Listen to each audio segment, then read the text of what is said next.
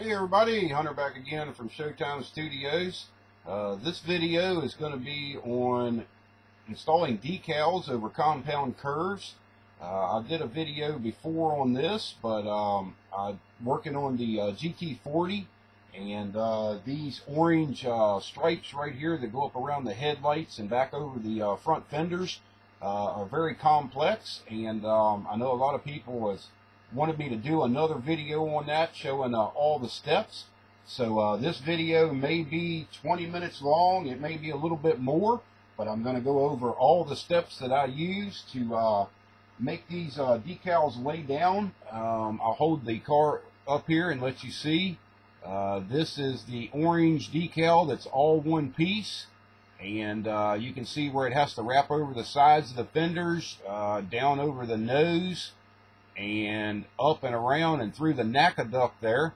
Now the NACA ducts, I'm actually going to do those in black, so I'm not sure if it'll show up here, but you can see where I didn't worry about the decal kind of tearing in that area. In fact, I intentionally done that to get everything to lay down, because once the decal dries, I'll go back in and actually cut the excess decal out, and then that'll all be taped off after I clear coat the car and sprayed with semi-gloss black. So what we're going to do is go through all the steps on how I go about getting those to lay down and conform. It's a very tricky decal, and what we're going to be using is not a lot of tools and supplies. We're going to be using, of course, a bowl of water, a pair of tweezers. I'm using a flat brush, kind of what they call a chisel brush. And we're going to be using micro saw, micro set, a piece of paper towel, or actually a shop towel that's been wetted, that we're going to use for blotting the decal down, and of course the body and the decal itself. So we're going to go through all the steps that we use here at Showtime Studios to do these complex decals.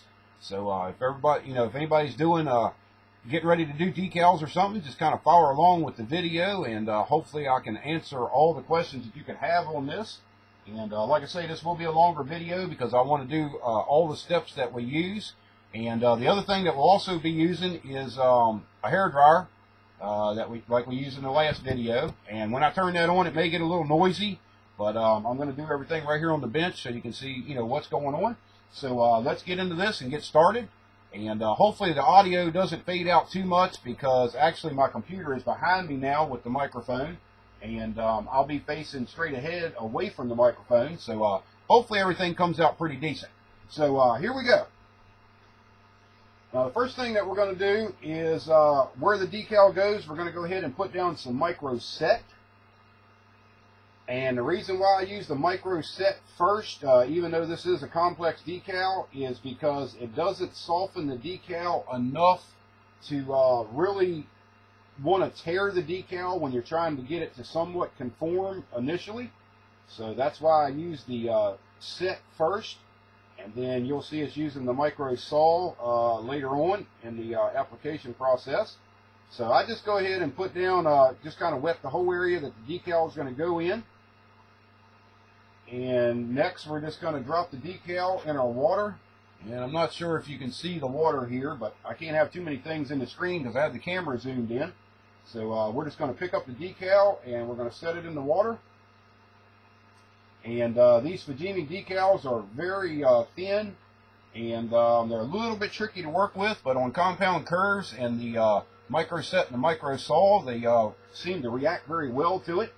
And for anybody that, while we got the decal sitting in there in the water, you can see the stripes we've already applied on the top of the car, and the number badges that we have in so far. And those all wrap down around the front of the car, and they also wrap over the rear spoiler, up and over. And in all of the panel lines, I actually went back in after the micro saw took effect and lightly cut all the panel lines back out to make sure that the decal conforms down into the opening, because I will be doing a darker panel wash on this just to make it pop out. And this is the custom blue that I mixed up. It's not the totally accurate color for this car, But it is the only thing it is Tamiya acrylics, and there's actually 3 different colors that I blended together to create this. No pearls or anything like that. This is just, like I say, Tamiya acrylics, and we blended them, and I went ahead and sprayed the body last night, and shot a coat of TS13 clear on it this morning, straight from the can, just to get ready for the decals. So that kind of gives you a little bit of history on where we're at so far with the car and what we've done to it. So the next thing I'm going to do is, while our decal is still sitting there in the water, I'm going to go ahead and brush on another coat of micro set. And like I say, this is a very tricky decal to get to conform. Not as hard as some of them, but for guys that are not real experienced with decals, this would definitely be a problem area for you. So hopefully everything that I do in the video, you can kind of learn some techniques from it, and hopefully it'll help everybody out. And if you have any questions or whatever, just leave me a comment on the video, and I'll be more than glad to, answer them, or do another video to show you, more kind of a pinpoint step on what you need help on. So we're going to go ahead and take the decal out of the water now. And we're going to lay it down on our shop towel here and just kind of bleed some of the water off of it. And that's why it's always nice to have a shop towel down on your surface here, because as you lay this decal down, you can kind of wick some of the water off of it. And because I've got to watch my placement, hopefully you'll be able to see where this is going on, but I'll turn it around and show you what we got when we first put the decal on the surface. But now we're just going to slide the decal off the backing and get it roughly in the neighborhood of where we want it to be.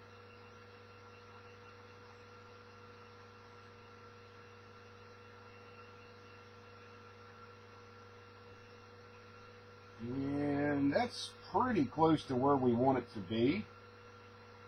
I'm going to bump it over here just a little bit on this side. We have the clear headlight covers that go on this, so I'm trying to get the decal to be as close to rolling over the edges at the recess where the headlight covers go on as I can. And then that way we don't have to do any touch-up paint or anything like that around the opening. And I'm just sliding everything around. I'm dipping my brush in the water right now and coming up underneath of the decal just to get some water underneath of it so we can move it around without tearing it.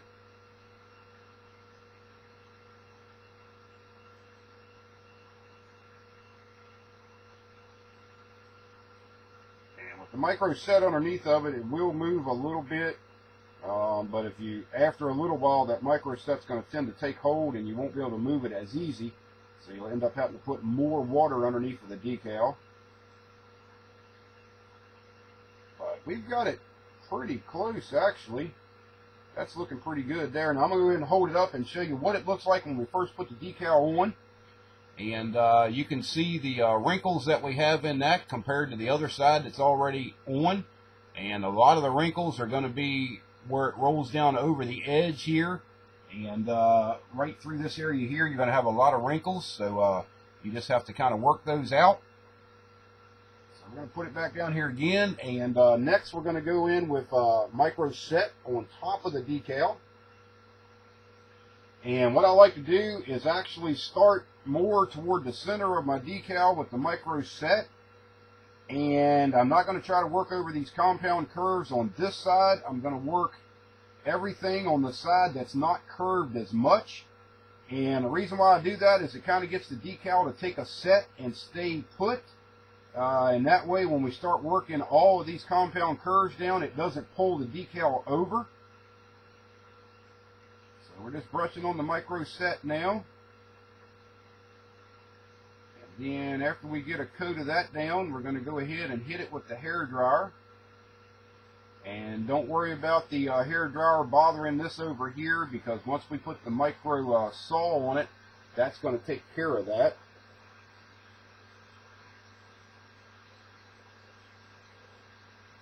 I'm just trying to get everything to lay down. Like I say, this video is going to be a little longer, but I just want to go through all the steps, and I know Don Sheridan had asked me about this, and I did a video where we did a decal on the Mustang body, and that wasn't too bad to do. This is a little bit more complex, trying to get this to lay down and look pretty accurate. So we've got that laying down pretty good. What I'm going to do now is I've got the hair dryer set on a warm setting. So we're going to go ahead and turn that on and put some heat on the decal. So here we go with that. And I'm just going to do it right here on, on video, just to let everybody see what I'm doing. And I've got the hair dryer pretty close to the decal. You don't want to get right up against it because it can actually warp the decal, so you don't want to do that. And I'm trying to keep the heat more on this side of the decal here instead of over on this outside edge.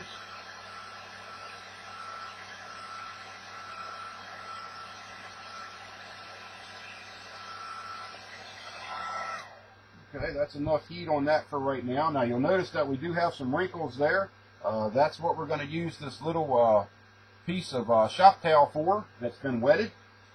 And we're going to go in and we're just going to kind of block the decal down on this inside edge to get it to conform. And this is just light pressure for now because you're trying to work out the wrinkles and the bubbles. And you don't want to press too hard because you can create a wrinkle in it, especially with the micro set. And it's even worse when you get to the micro saw. So just kind of be patient and just work along the way, and you'll block the air bubbles out of it, or most of them anyway. That's what we're going to use the micro saw for, is to get the decal to pull the rest of the way down. And I'm kind of working from the center of the decal to this inside edge right now. Like I say, just to get the inside to lay down and get it pretty much set before we try to do this harder part on the outside edges.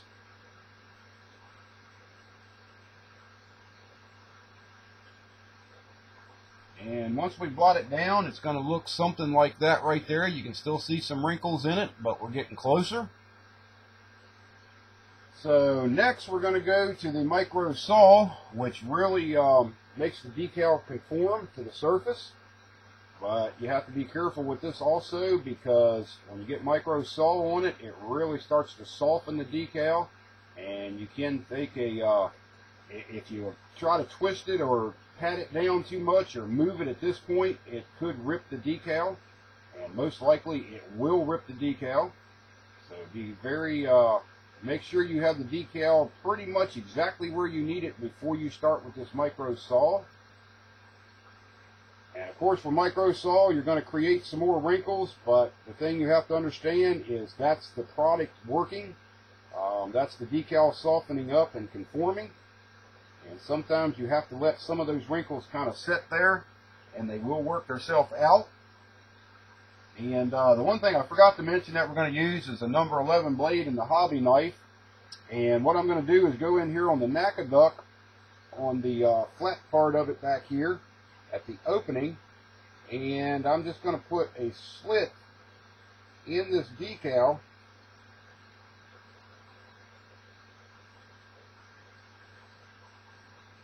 just like that, and I'll hold it up here and hopefully you can see where I put the slit in the decal. You can see the opening there.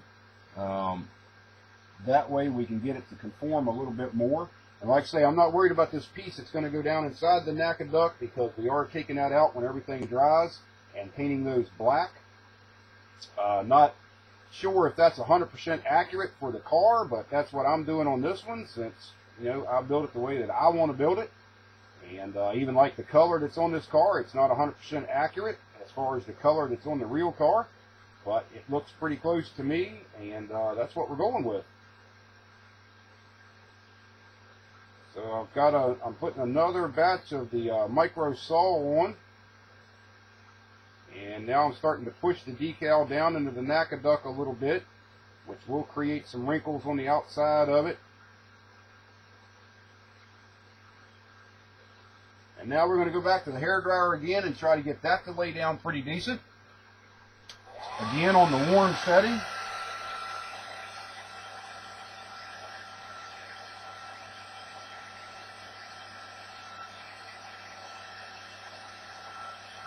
And like I say, don't be worried that the decal is wrinkling up a little bit. That's just the micro saw doing what it's supposed to do.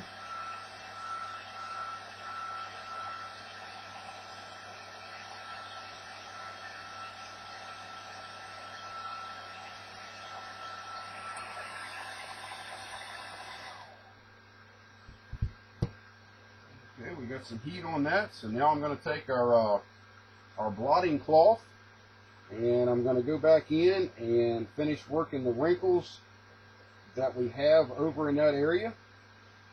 And make sure that you keep the blotting cloth wet, because if you don't, if it gets dry, it will pull the decal back up off the surface and most likely ruin the decal.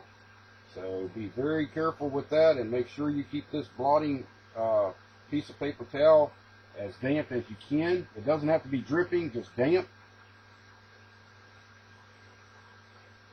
And I'm starting to push it around the front here a little bit to get it to conform down over top the edge of the nose.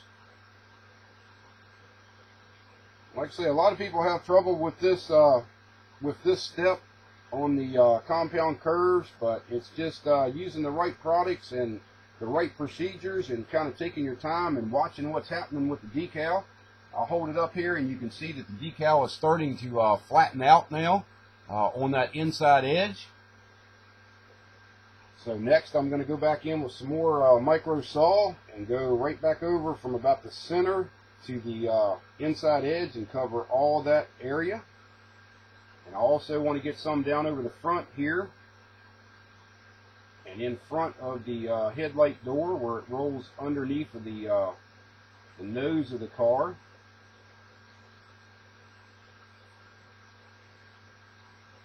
That's why I said this video would be a little bit longer, because I wanted to show all the steps in doing it. There's some people that came onto my videos and said, you know, I'm not showing everything, and I disagree with that, because I show pretty much everything that needs to be, you know, kind of explained or whatever. But I guess some people still think I'm cheating or doing something, that I'm not giving them all the information. So that's why we're doing this video. And yes, this year's been bad for stink bugs. As you can see, I got one that just landed right here. I don't know where they come from in this house, but they love this hobby room for some reason or another. So don't pay any attention to him, unless he gets over here on the car, and then he's going to get flipped clear across the bench. And that's already happened to him once. Unless he goes up that micro saw bottle and falls in it, that'll be the end of him.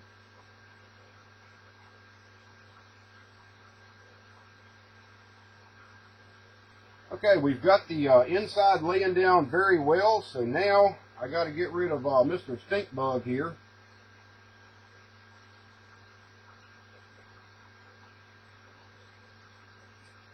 Alright, he's down on the floor now. It's a good place for him. He'll probably be back though.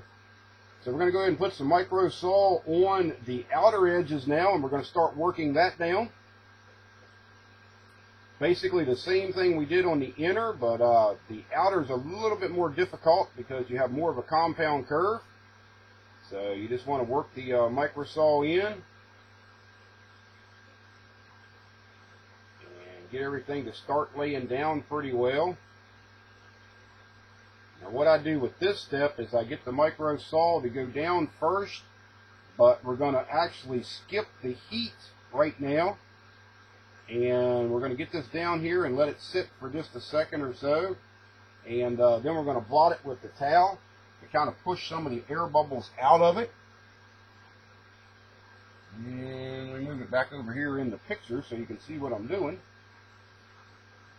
With the camera zoomed in, I'm working in a very narrow window here with the camera.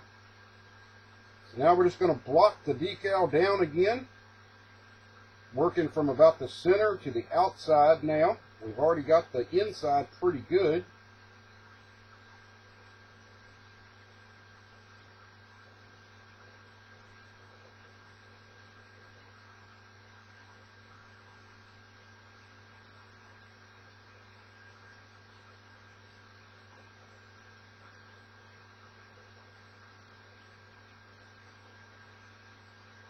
We're just lightly blotting it just to help pull the wrinkles and stuff out and work the air out from underneath of the decal. It also helps stretch the decal a little bit, and that's what you got to be careful of ripping it, because the decal is moving around, and these decals are thin anyway, so you have to be a little bit more careful with it. We got that looking pretty good, so I'm going to go ahead and hit it with another coat of microsol. And then this time we're going to go ahead and put the heat on it, since we've got it laying down pretty good. And again, we're going to work from the center to this outside edge. You'll notice I'm not doing anything in here. Actually, right here at the headlight opening, I need to put a little bit more microsol right there. That's kind of things to watch for. You want this to roll down over the edge of this headlight opening. So when you put the clear lens in, it actually... you won't have a gap or any of the blue color showing out from underneath of it. Alright, so we have that down. We're going to hit it with the hairdryer on the warm setting again. And it should actually draw down pretty good right now. It's going to get some wrinkles in it. Like I say, it's the microsol doing what it's supposed to do. Don't worry about that. A lot of times you can let it sit and overnight, and it will draw down perfectly without having to touch it.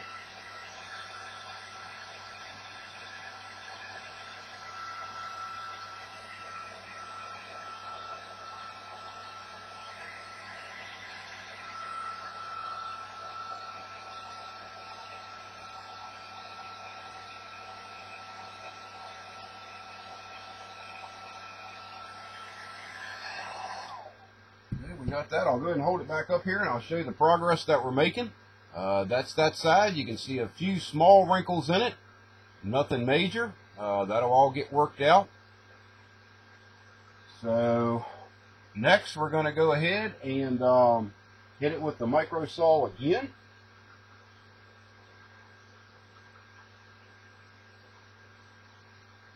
And this time I'm going to go ahead and actually do the whole decal. To get everything to lay down, we're going to do probably our final blotting with the paper towel on this here.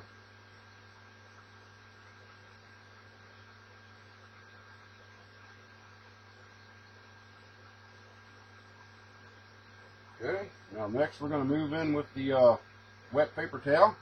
And the more that you go along with putting the microsol on, the more careful you have to be with putting this blotting the decal. You want to make sure that you don't put a twist or anything on it when you're blotting it down, because if you twist it, it will tear the decal. And at this stage here, there's really no fixing it. You can try to kind of seam it back together, but most likely with this orange decal on this blue body, you're going to see where it's put back together. The easiest way to probably do this car would be to paint this orange on. But I didn't want to order custom paint for the car because I'm trying to get it done for this weekend show. So I'm using the decals. And it just kind of keeps me up to practice, you know, on doing decal work. And actually I enjoy doing decals. I think they're a challenge. And over the years I've learned how to work with them. And that's why I wanted to kind of do this video to show everybody that, you know, don't get discouraged if you see some wrinkles. You just have to be patient and let the products do the work. And make sure you have this blotting towel. Just blot everything down. And we're looking real good there. I'll go ahead and hold it up again. You can see how well it is laying down. There's a few small bubbles in it, nothing major. Even around the sides and around the front there. And everything's even, looks real good. So what I'll do next is go ahead and hit this with the hairdryer again on the warm setting. And this should really help pull everything down now. I'm actually getting it a little bit closer this time around with the heat because the decal is very close to being where we want it. You don't want to get too close, because like I say, you can melt the decal or deform it where it you can't correct it. So be careful with that. And I don't recommend using the very hot setting on your hair dryer unless you have a very low wattage one. I always use the warm setting.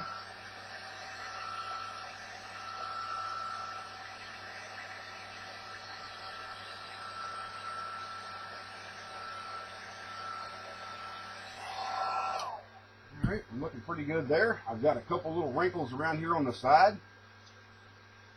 So I'm going to go ahead and block those. I'm going to put a little bit more pressure on it this time, just pushing straight down on the decal. And that's going to help pull these wrinkles and flatten them out a little bit. It's also moving the decal around when you do that. So like I say, even though you're putting a little bit more pressure on it, be careful with it. And we've got everything on this inside edge looking real good. Everything looks good around the front here. The most work that you're going to have to do is probably right through here, because that's where the most of the compound curve is. And we've got it looking like that right now on the decal. And like I say, there's a couple wrinkles right there on the trickiest part of the compound curve. But overall, that's what you want to see. Everything's laying down real good, except for a couple little problem areas. Now what I'm going to do is go back in with micro saw, and I'm going to go over the entire decal again. Inside, outside, you want to cover everything that's in the orange or whatever color decal you're working with. And be very light with your brush. Just kind of let the brush float on top of the surface and spread the micro saw around. Because if you put too much pressure on it with the brush, the tension of the bristles will pull the decal apart. And you don't want to do that at this stage. You've come too far and you got it so close. So, you know, take your time and be very, just be very light-handed when you're doing this. Being heavy-handed will get you in trouble, just like with detail painting. So, just use a very light pressure or no pressure at all. Just kind of spread the micro saw around.